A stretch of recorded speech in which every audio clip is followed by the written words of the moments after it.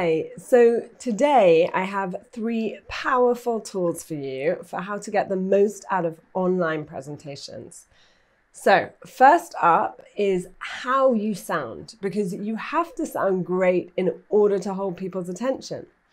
Let's start with the first thing. You want to choose which words to emphasize. We're not going to make all words equal. We're going to emphasize certain words, and that means we can put energy into certain words.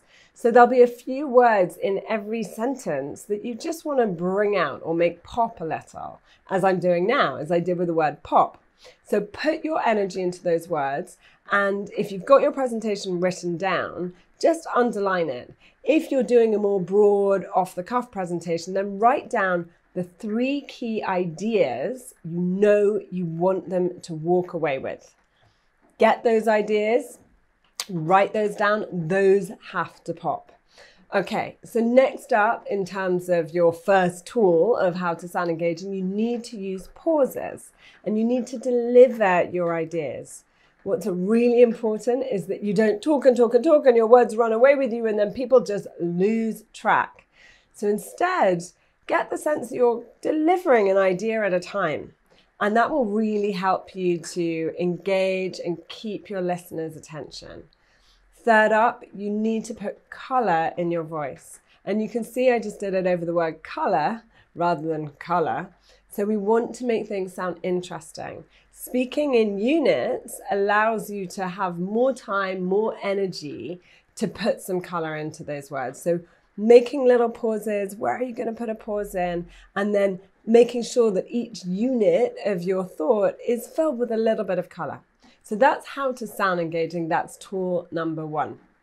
Right. Tool number 2, your body has to tell the same story. So body-wise, we want you to have your shoulders back, and to do that you can simply stroke your shoulders back. You can lengthen between your ear and your neck just to make sure your posture is good.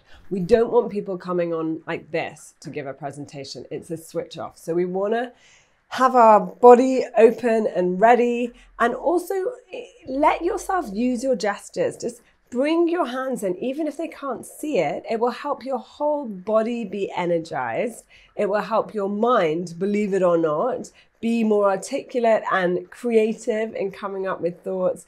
And the other effect of using your body and gestures is that your voice will sound more resonant and warm. So really make sure you're engaging your body. Finally, on the non-verbal, you want to be using your face. So have some facial activity going on, a bit of a smile, a bit of bright eyes. If we go through dull eyes, dull face like I'm doing now, then people will just switch off. So you want to be kind of activating your face. We need to work that bit harder with virtual communication to make sure we really hold people's attention, because there is so much to compete with outside of their computer screen. So making sure that you're alive physically is really important. Next up is content. So tool 1, how you sound. Tool 2, what your body's saying. Tool 3, content. How do you get the content right to really engage in a virtual presentation? Well, you need to be adding a bit of spice. So whatever your key 3 ideas are, or your objective is, or your mini objectives that support your overall objective, each one of those needs to have a bit of spice. And by spice, I mean some metaphor, some personal perspective, a story, an insight that occurred to you, something that brings an element of uniqueness to it. That's our spice. So it's one thing to say, let's say I walked into, a man walked into a room, sat down on the chair and asked for a sandwich. Or a large man dressed in long overflowing clothes that didn't quite fit him, walked in with an air of weariness about him, slumped into the chair and in a hoarse croak requested a sandwich. Which one is more intriguing? So we're wanting to bring in color into the description, metaphor, stories.